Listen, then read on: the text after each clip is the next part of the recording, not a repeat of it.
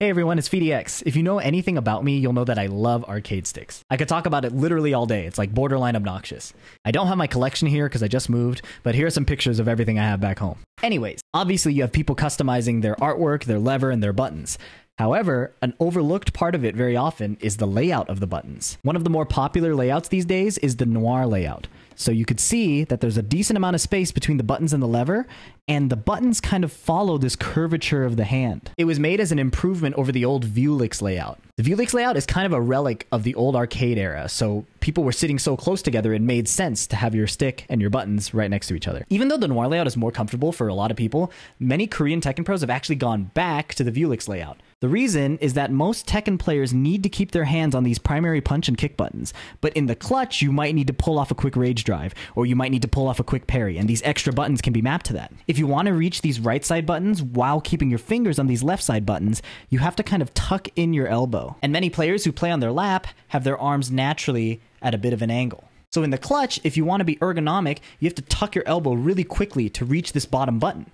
Most players instead will just turn their wrist, and over an extended period of time, repeatedly making this motion with the wrist can cause injury. So the exciting news is I worked with my sponsor Arcade Shock, and we developed a brand new top panel for the Quanba Obsidian. This uses what is called an extended Vewlix layout. It's a modernization of the old arcade layout, copying the spacing of the modern Noir layout. This ends up with a really comfortable, natural position for your shoulders and your elbows. I personally find it very ergonomic as someone reaching for these far right buttons all the time. Two arcade sticks, the Hori Rap Kai and the Victrix Pro, use variations of this layout, but we wanted to bring it to one of the most popular sticks on the market. In my live stream today, I installed it and went through the entire process of putting it together. It does require a bit of modification to the plastic case of the Obsidian, but I found it pretty approachable as somebody who has like no experience with hand tools or anything that isn't a screwdriver. So hope you enjoy. If you decide that you do want to buy it, the link is available below. Enjoy. Basically, when you get it, it'll come in a container like this. A little box like this. Yeah, I got a bunch of buttons in here. We'll switch to the desk cam. When you open it, it'll come in this single envelope. A knife angle. So the cool thing about this panel, unlike the others, is it's one piece. Oh shit, that's cool. This is a one-piece panel. So the mounting hardware comes attached. Normally, there's a bottom plate and an upper plate. But this new panel is a one-piece solution. I can't flex it at all, so it feels pretty good. It is 2.8 millimeters thick. I think it's a bit thicker than just the base thing, so let me get my actual stick. So I've taken apart most of it. There's one button left, but you'll see the difference here. The bottom panel's the new one, the top one is the original Vewlix, and the buttons are in the same alignment, but the joystick is a bit farther out. This is really exciting. It's a lot more ergonomic. You can keep your elbows flared, for example, which is a bit more natural for me. Playing on Noir, I have to tuck in a little bit. I'll actually show an example of that right here. So here is my Noir layout. Panthera. Anyways, this is my Noir layout arcade stick, and you can see that it is pretty natural. It fits the curvature of the hands. But in order to match that curvature and hit this button, you have to pull. If you look at the alignment of my wrist here, look at the alignment of my wrist and elbow here. So in order to reach this bottom one, I have to tuck my elbow in. See, my torso is like here. I have to tuck my elbow in to hit the bottom. And when this is sitting on my lap, like this, tucking my elbow is a bit more energy than I'd like to put in order to hit this bottom button. So the rationale with the extended Vewlix is you still get the spread out feel, but to hit this button, I don't have to rotate my elbow in all the way. It's just a lot easier to access. So it's looking good. I'm excited to put this in. To remove this, I have to remove the stickers on here. It looks like they hot glued them down. That's fascinating. So my panel isn't obviously, is not the original Obsidian's. It's Arcade Shock's aluminum panel with engraving. Big Daddy White Boy, you mentioned the acoustics being concerning. That I'm a bit concerned about too. One of my biggest pet peeves is loud arcade sticks. Okay, screws are out. So you can see this is the top panel. I think the thickness might be the same. That's a little concerning. Anyways, this is the bottom support panel. But again, not a lot of flex, so I'm hopeful. Now there's another set of 6 screws. I don't get these mixed up. Okay, now this is out. So, in order to fit this in, I believe there has to be some trimming. Yeah. So it won't lie flush until I cut away part of this. It looks like it's only about 1 millimeter that needs to be cut. I don't think you guys can see it.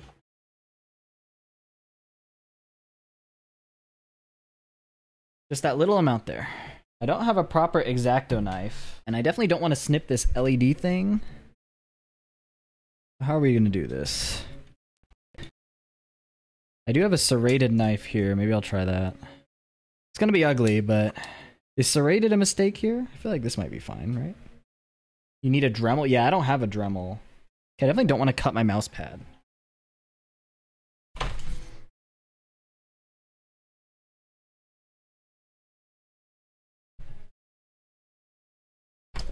The knife is biting. It's doing good. I don't want to cut this cable. Let me unplug it. So this... Okay. I have so much more peace of mind now. Holy shit.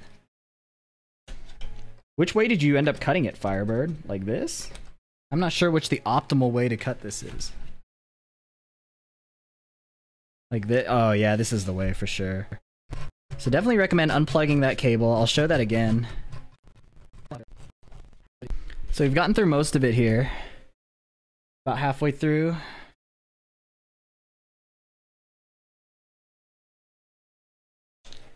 Okay. Whew. Okay, so you could do it with a pocket knife. I'm hoping I made a deep enough cut, but I'll show you guys.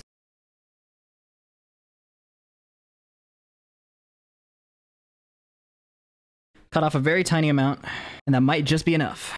So it pretty much fits. I just need to do a bit of filing. It's pretty much in there. Just gonna take the file here, file down the rest of that. Very familiar with this motion, not too fatiguing.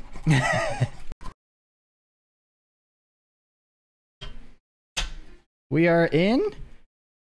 Oh, not quite. Almost, almost. I'm pretty sure if I inhale these plastic shavings, I'll die.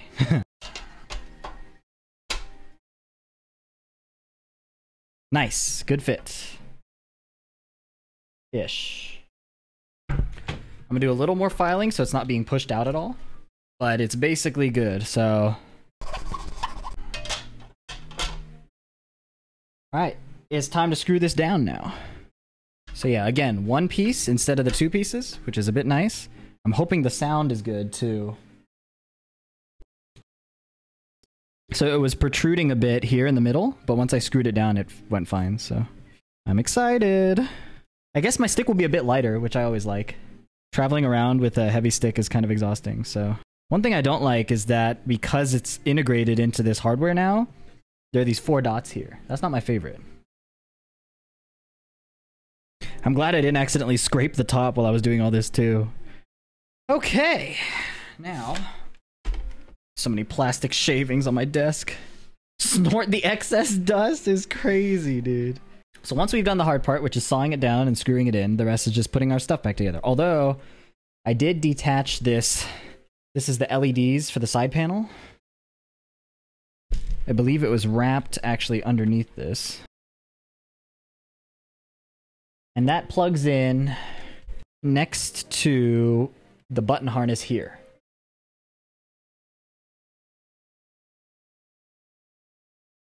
So I unplugged that just to make sure I could saw without damaging the cable for this LED here.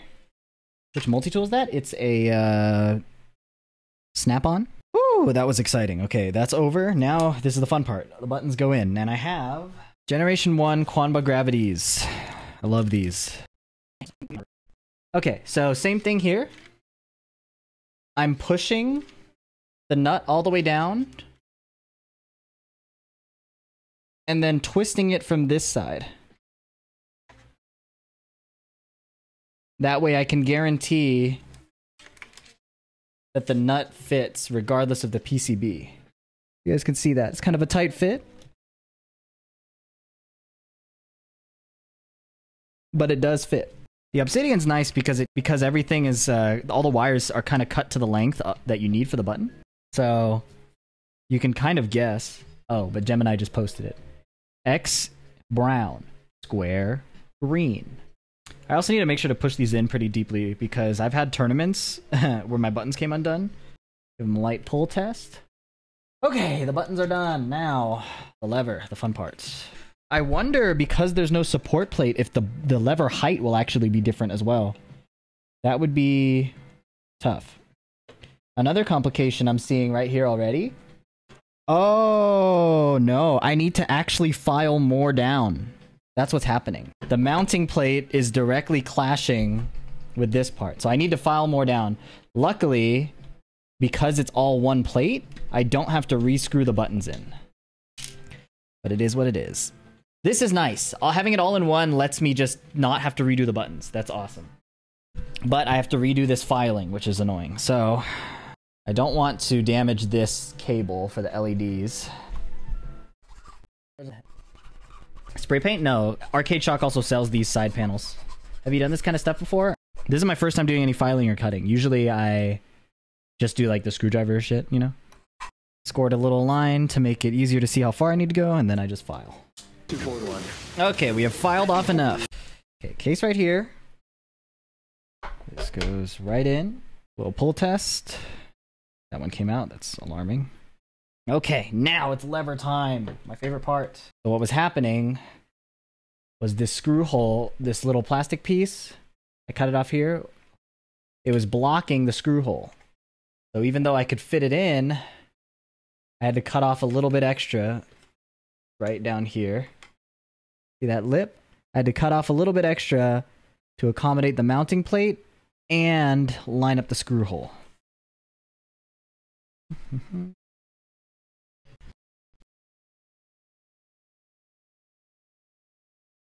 Looks tight and centered. Now, assembling everything else. Oh, yeah. Oh, that's mad comfortable. Oh, that's super comfortable. Oh, it feels like I'm playing on a Noir layout in terms of the spacing. Oh, this is great. Oh, I'm real happy about this. Okay, now we gotta put the bottom on. Should have plugged in the audio cable again. Oh boy, I'm excited. I can boot up Tekken. Let's do that now. Okay. Hope that it's all good. Oh, this is real exciting. This is the first test.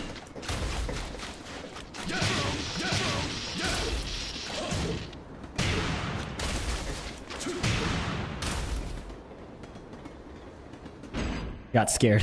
It was locked.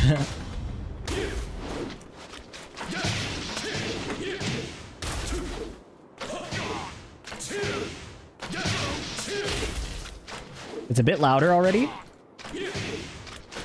but aside from that, I can't electric.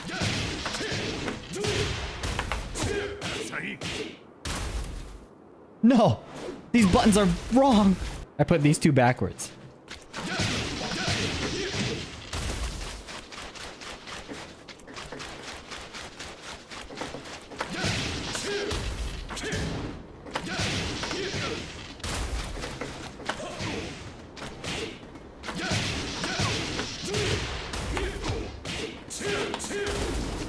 Nice.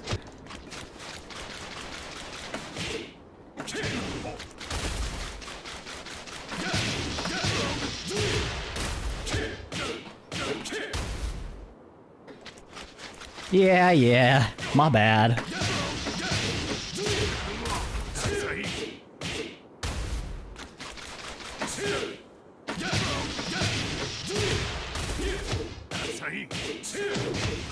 Extra Gwyn Bong Fist?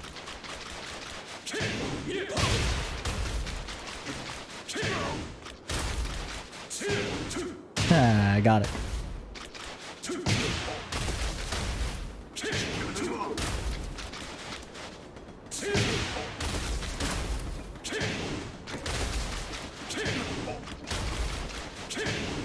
Yeah, that's hard.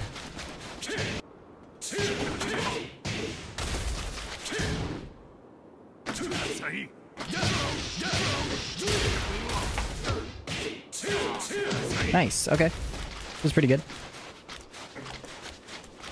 But this is why I really got it.